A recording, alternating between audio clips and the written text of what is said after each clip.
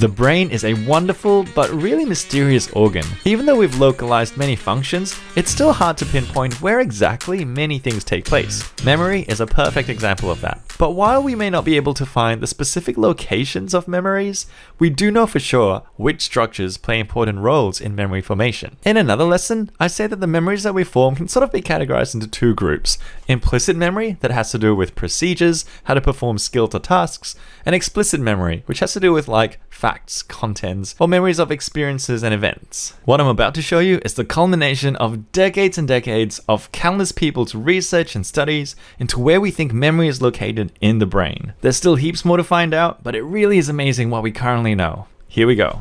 So, starting in the limbic system, that center part of the brain, the basal ganglia is where it's thought long-term procedural memory and movement memory is stored. The hippocampus, crucial for forming explicit memory, so that's declarative memory, both consolidating and retrieving facts, names, events, things like that.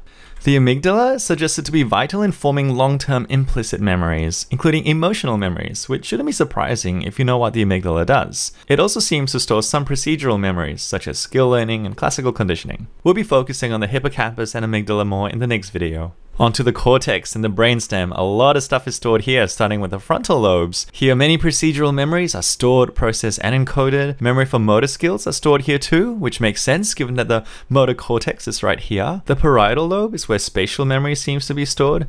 In the temporal lobes, memory for sound, names of colors, and the occipital lobes, of course, memories for pictures and visual information. All these things make a lot of sense given the roles that these lobes play in the brain anyway. And the last thing we're looking at in this diagram, the cerebellum, a really crucial place where procedural memories like skills and things that you do are stored. We're going to take a few minutes to focus in on this part of the brain a little bit more now. So what does the cerebellum do when it comes to memory? Like mentioned before, it encodes, processes, and stores procedural memories, particularly motor skills, along of course with the motor cortex or the frontal lobe. So things like remembering how to tie your shoelace or remembering how to drive a car. These are all procedural memories. They are part of implicit memory. The cerebellum also seems to play an important role in classical conditioning. So that's learning by association, like a learned reflex response. This was figured out not just by research done on humans, but on cute little bunny bunnies. Sorry, I shouldn't say that.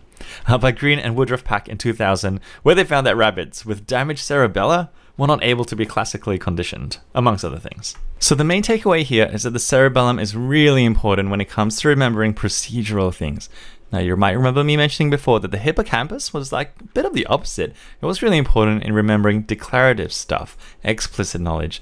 And so a really interesting type of amnesia occurs when people sustain damage to the hippocampus, but not the cerebellum. This type of amnesia is called anterograde, in which they're unable to remember anything from the injury onwards, but are still able to learn new skills. Think about that for a second. Does this make sense? Well, yes, because if the cerebellum was unharmed, then procedural memory formation and recall is still totally fine. This person can still store the memory of new skills that they've learned.